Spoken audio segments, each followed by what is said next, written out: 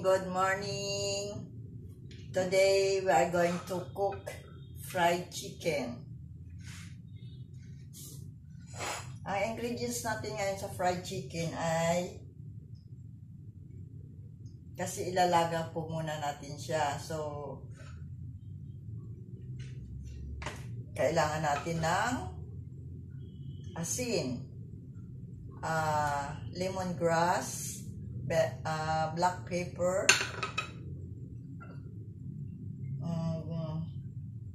tawag nito, nakalimutan ko tawag nito. Ano ba tawag nire?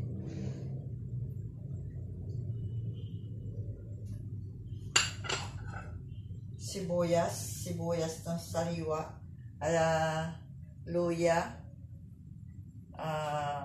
garlic, ginger and garlic, and egg and flour. First step is we're going to boil chicken.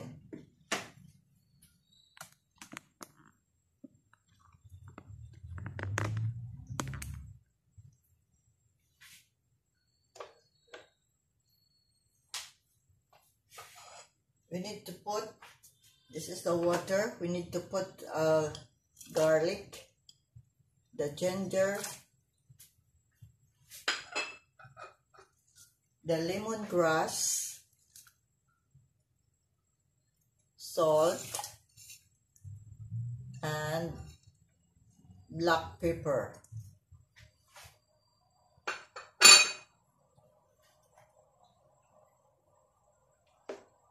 We need to wait until it boiled. Kailangan nating pakuluin muna siya bago natin ilagay ang manok. Ito ay ano lamang, optional lamang ito kasi mas gusto ko yung nilalaga yung manok kaysa ididiretso mong ipiprito. Kasi minsan, pag bumibili ako ng minsan hindi naman sa lahat. Minsan nakakain ako ng fried chicken, crispy na crispy yung balat. Pero pagdating sa loob, medyo madugo-dugo pa yung buto ng manok.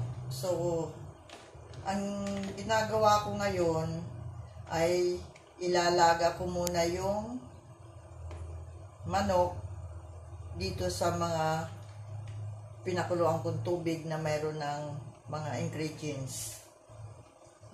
Mas mabango pa siya at mas malasa pag siya ay napakuluan mo within 20 minutes.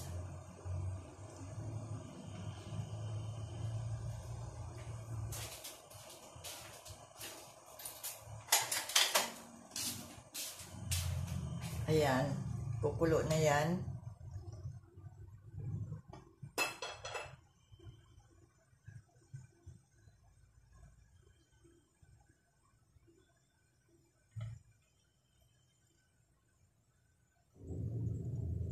Ayan na po, kumukulo na po ang ating tubig.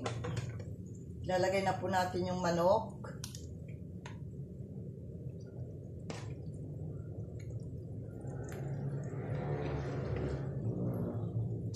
Yung sabaw pwede natin gamitin mamaya, magtitinula ko mamaya.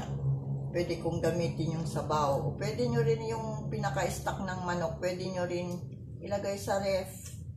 Kung wala kayong mapaggagamitan pa, pwede nyo siyang i-stock sa ref. Kung may kailangan kayong lutuin, pwede nyo siyang magamit. O kaya sa mga pansit. At saka ilalagay na natin yung ating 1 stalk of leek. Hindi ko uubusin kasi mamaya ilalagay ko rin sa tinula. Ayan.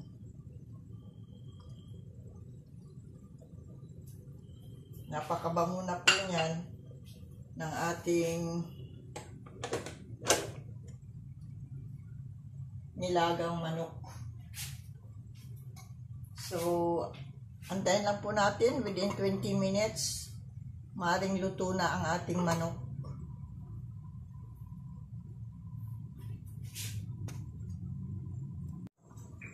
Ayan guys, kumulo na. Ito na yung ating after 20 minutes. Patayin na po natin.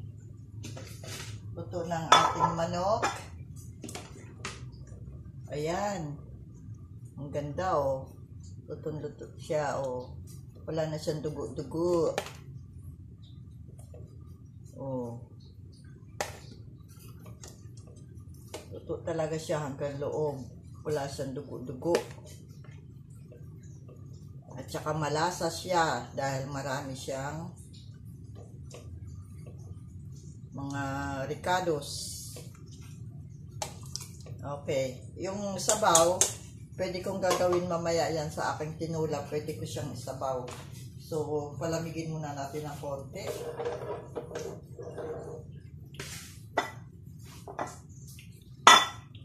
Ito yung ating itlog.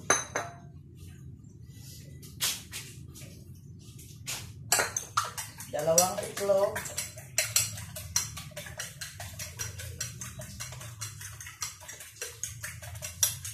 Babatin lang natin ng konti. Tapos, nagpapainit na ako ng mantika. So, alisin muna natin ito.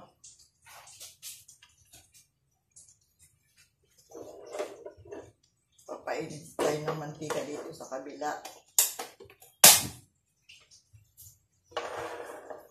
Ayan.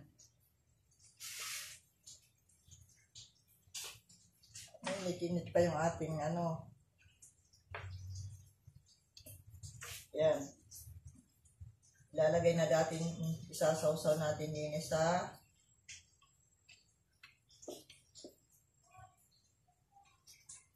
ating harina.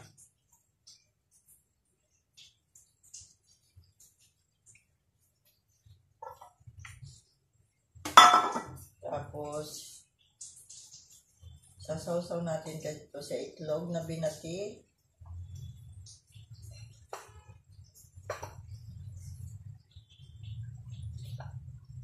Ayan. Saka natin ibabalik uli dito sa harina. Ayan.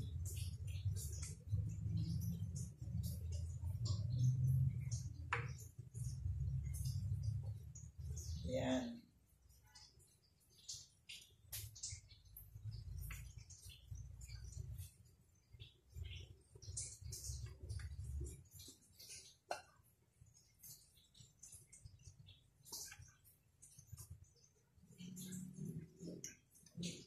Ito ang aking mangkok. Gulong-gulong lang, gulong-gulong sa itlog.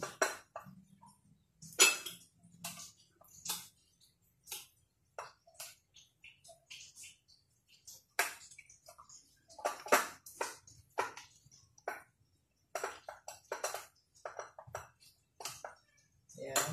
Tapos, sausaw uli sa harina.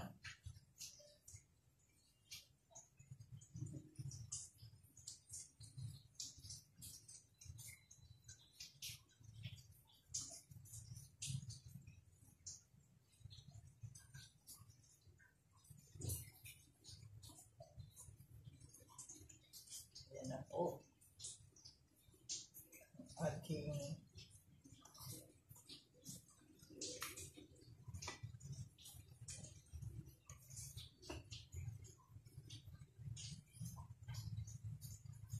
kunti lang naman ang ipiprito ko dahil ako lang naman kakain ni Ray.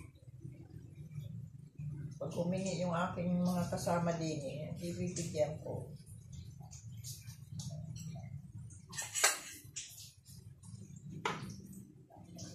I-roll lang natin ng nakikita nyo ba ginagawa ko? I-roll lang natin sa itlog. Tapos balik sa harina uli. Yan.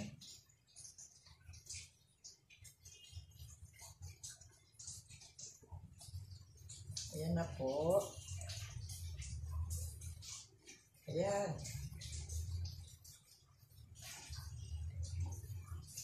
Ayan.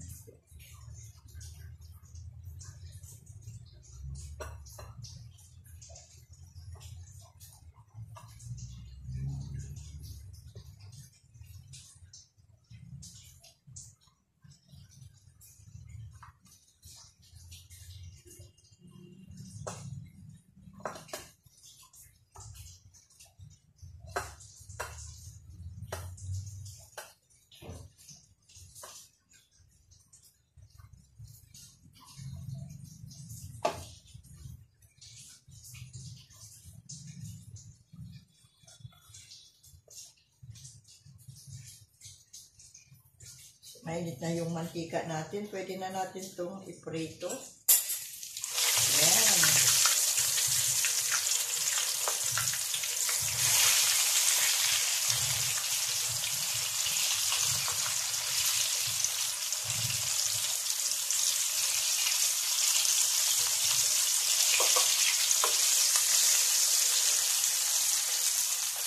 Para magkasta lahat.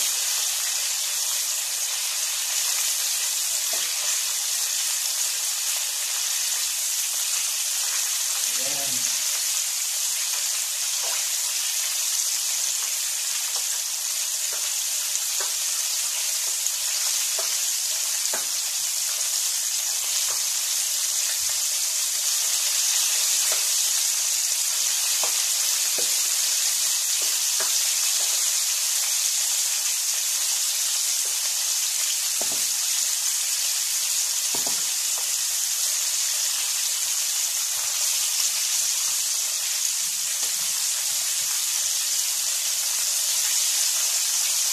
Ayan. Ulit na tayo kamay.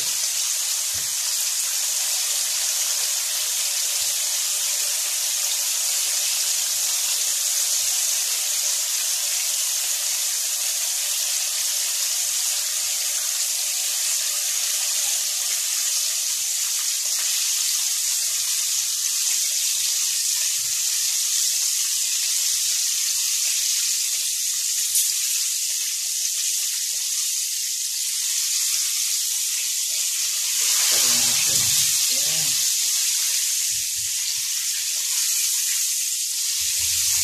So, madali na lang mag-fry pag luto na ang ating chicken. Kasi luto na siya. So, ipagpa-crispy na lang natin yung harina at saka yung itlog.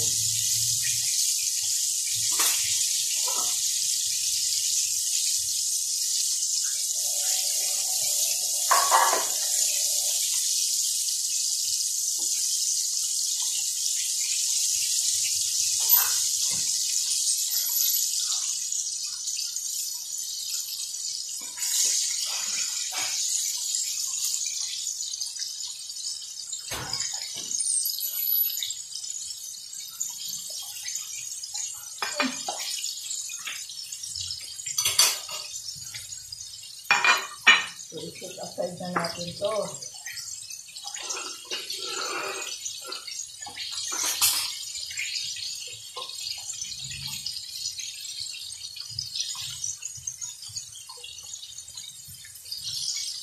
Ayan lang muna natin siyang mag-crispy.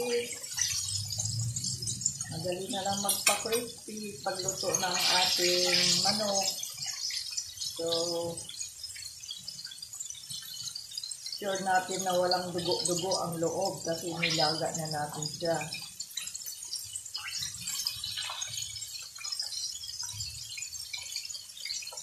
Ilang beses kaya ako nakabili ng ng chicken na order ko sa isang restaurant.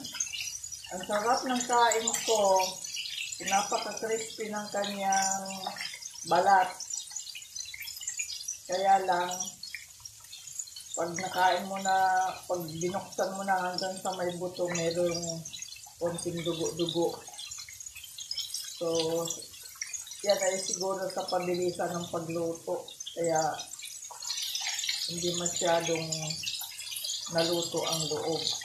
Luto ang labas, Pero ang loob hindi. Mayroong punting dugo-dugo. Kaya ang ginagawa ko, nilalaga ko muna siya sa kumpletong ricado na may lemongrass. Masarap po ang lasa. Subukan niyo po.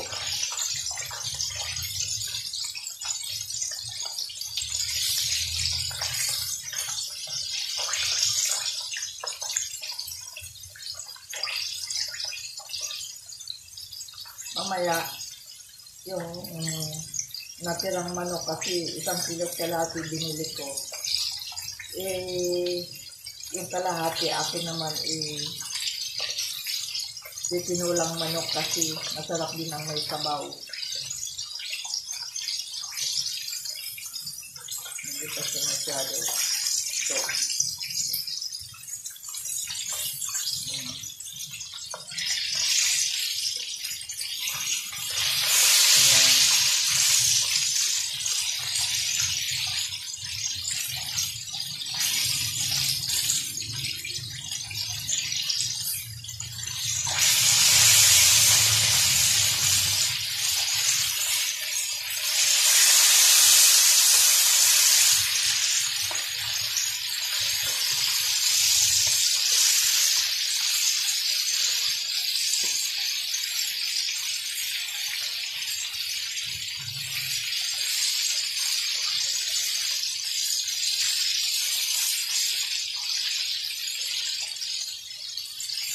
ito na ito.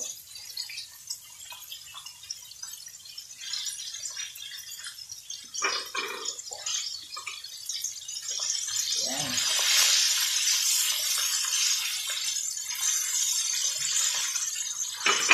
Ayan.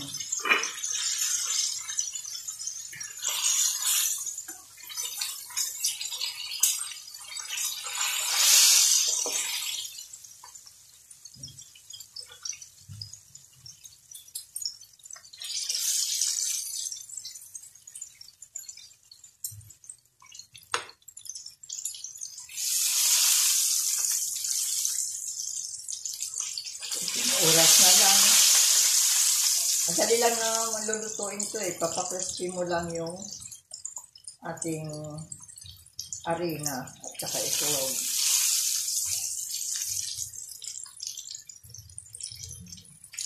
So, crispy fried chicken.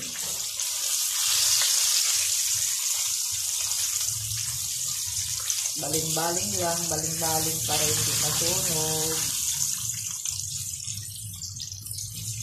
Para mas pantay ang kanyang kulay.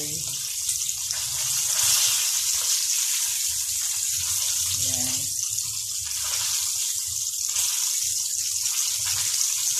This is actually luto na. Kaya lang pinapakrispy pa natin ng konti. Para medyo mag-brown siya.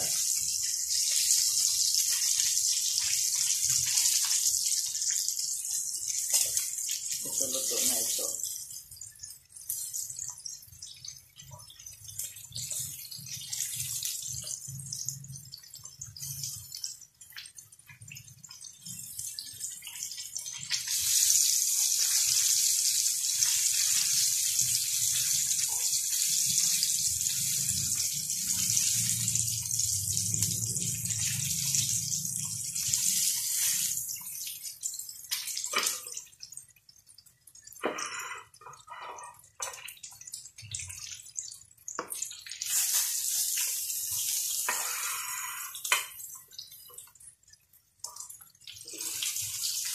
Ayan guys, luto na ang ating fried chicken.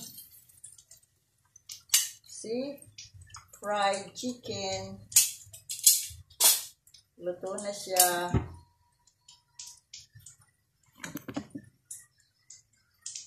Yummy, yummy. See?